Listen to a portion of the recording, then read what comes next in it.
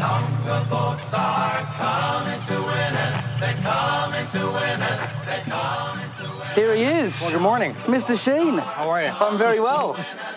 Matt. Pleasure, man. How are you? Lovely to meet you. Nice to meet you. Thank you very much for being here today. Thanks for having me. This is going to be a cracking day. Yes, it's fabulous. You've turned on the weather for us. Longer boats are coming to win us. They're coming to win us. They're coming to win us. Have a look at this. I think we've named the boat after you. You know, that is one of my nicknames. I don't know if somebody mentioned that. Legend? Yes. Did you give yourself the nickname Charlie? I did not. How sure are you about that? Just not that guy, you know? Okay, right. Not that guy, but Charlie Sheen has been this guy. I have one speed, I have one gear. Go. The jaws. I am on a drug. It's called Charlie Sheen. Of life. I'm a high priest, Vatican assassin, warlock. Off the rails, out of control. When you got tiger blood and Adonis DNA, man, it's like... Winner, winner, chicken dinner. I don't think so. Winner, winner, Sheen dinner. But the Charlie I'm meeting today seems relatively normal. On his way here, he even stopped to wash his own car. There was one guy watching me dry it off this morning, and as he pulled away, he gave me a thumbs up. Good job, Charlie. So that was nice. He's like, this nice. Charlie Sheen washing his own car, Yeah. man. He's thinking, wow, that's a man of action, or that dude is falling on hard times. Which is it? You know, it depends how you look at hard times. We need to hack up the person responsible for this bad connection. Hack him up into pieces in front of his children. These are what Charlie now considers his hard times. Must maybe even marry a tree. Marry a tree because, you know, the other type of marriage for me didn't work, so I'm just gonna marry a tree. Drug-fueled outbursts that he says are behind him. It is what it is. It is what it is. What it was isn't what you thought it is, because it is what it is, because you claim so. And we're better to reflect on the madness of all that than on a calm Pacific Ocean. The worst day of fishing is still better than the best day of work, right? Doing something he's loved since he was a kid. You competitive, Charlie? Who's gonna get the biggest fish? I mean, I'm not terribly competitive. I got a good feeling about it, though. Okay, you know? good. You ever go out fishing with the family, Charlie? My dad took me when I was a child quite a bit. Yeah. Is he a good fisherman, your dad? No, he just did it. He just did it for me, you know. Charlie Sheen's father is actor Martin Sheen, star of Apocalypse Now. I'm here a week now, waiting for a mission, getting softer. Charlie had a privileged upbringing, and thanks to his famous dad, there were plenty of opportunities to pursue a career in Hollywood. You ought to spend a little more time dealing with yourself, a little less time worrying about what your brother does. His older brother, Emilio, led the way. McCloskey's with us. He's a regulator. Yeah, but he used to ride with Murphy. That's what I'm talking about. That was a long time ago. He's a spy! Charlie's breakout role came when he was just 21 in the Oscar-winning movie Platoon. I volunteered. I dropped out of college and told him I wanted the infantry, combat, and Vietnam. You volunteered for this shit, man? Believe that? A year later, he starred in another big-budget blockbuster, Wall Street, this time with his dad playing his dad. What I see is a jealous old machinist who can't stand the fact that his son's become more successful than he has. What you see is a guy who never measured a man's success by the size of his what? What's your relationship like with your old man? Oh, it's terrific. Yeah? Yeah, it's excellent. Yeah, he's fabulous. Yeah? You're still really close? Oh, yeah. We're best of friends. And his dad has been there every step of Charlie's volatile career, standing by him in the good times and the bad. This is not an easy moment in our lives, but my son was admitted here yesterday as a result of a drug overdose. Meanwhile, back on our boat... Boom, just like that. The fish are starting to bite. I might have something. You getting, yeah? Well, I can't be sure. I may also. Really? I didn't have a fish, but Charlie certainly did. Have a look not at too that. bad. Look at that. You've done all right here. Right on. Yes, well done. That'll get it done, man. Not bad. Cool. That's an eating fish at the top. That Yes, could it is. well, Yes. could well end up on the barbie. Sure can. Charlie's caught 1.5 fish, which is as good a cue as we'll ever get to talk about 2.5 Men, Charlie's hit TV show.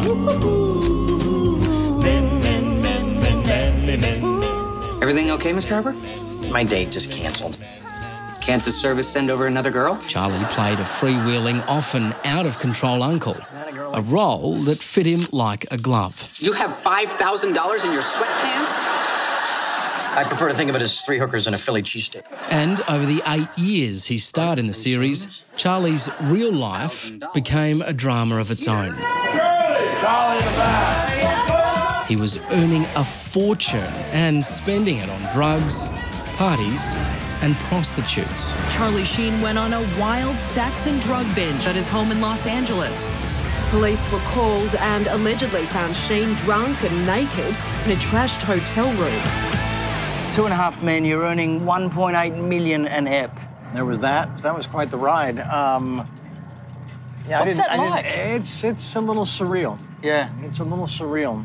Yeah. It's fair to say, I think that, you know, there certainly were those nights where you just wouldn't remember Of course. what had gone on. It was course. total blackout.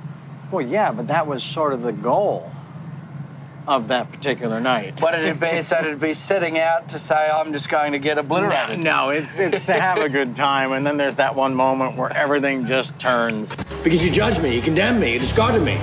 Well, not anymore. Winning! You just get to a point where it gets so shameful, you know? It gets embarrassing, and you know that you're better than that, and you deserve better than what you've given yourself and what you're delivering upon others. But before Charlie reached that point, he was spiralling out of control. Charlie Sheen has spent Christmas Day behind bars, regularly checking in and out of drug rehab. Sheen was later taken away on a stretcher. His second wife took out a restraining order. His third accused him of assault. You know, my husband had me with a knife, and I was scared for my life, and he threatened me. But what really ruined Charlie's career Welcome, Chuck Lorre. was a bitter attack in 2011 on the creator of 2.5 Men, Chuck Lorre.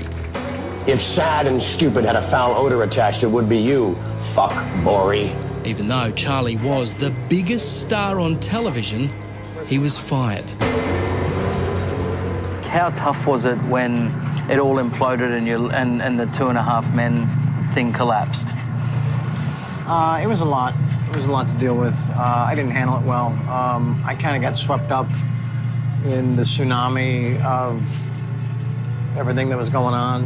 You know, I could have mended it. Instead, I just rode a trade wind into absolute insanity. You picked a fight with a warlock, you little worm. Some are saying that you're bipolar. I'm by winning. It's not lost on me that there was not a lot of winning going on in and around all of that, you know. Look at these two. Wow. Who's got it better than me? I'm just gonna hang out right here. When a porn star and a model moved in, Charlie's life became a TV soap opera. These are my girlfriends. These are the women that I love that have completed the 3 parts of my heart.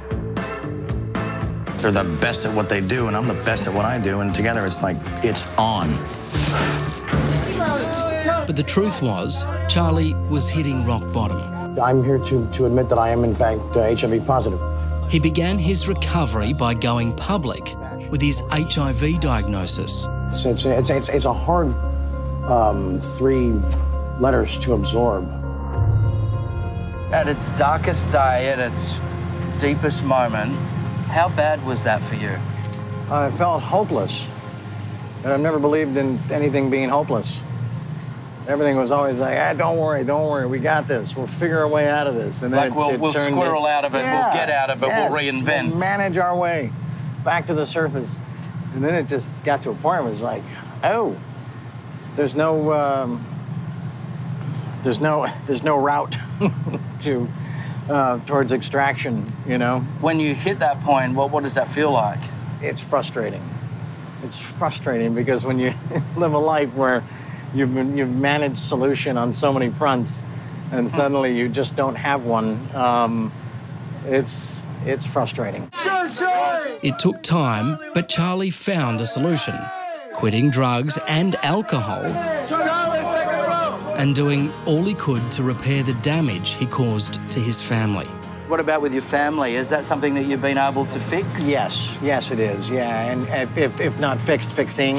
Yep. I got 5 kids, 3 granddaughters, you know, I got responsibilities everywhere. What's really cool about not getting, you know, going sideways every night is it's nice to know that anytime that phone rings, day or night, that I'm available at the drop of a hat. There's been, you know, suggestions it's tough making child support payments, those sorts of things. Are any of those reports true? Is that something you want to address? No, I've never missed one. Yeah. Never missed a payment. I can't pay as much. Can't pay what you don't have.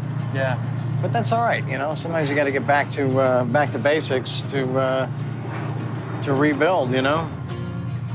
There's a lot of people who think people are incapable of change, that maybe this is just Charlie sitting here disguising it, that this isn't the real new and improved. Is it real? Is it genuine? Today it is. It feels real. It feels genuine. And tomorrow? Tomorrow is not here yet. Next week? Yeah, why not? None of us can predict the future, you know? Yeah. No, it's definitely genuine. Oh, boys.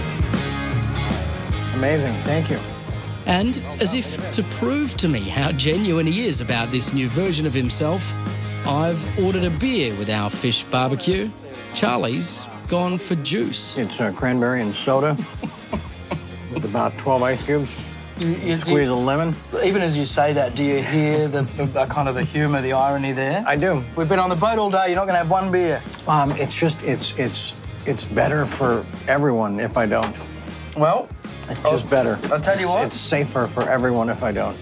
I'll cheers you to that. Absolutely. Cheers.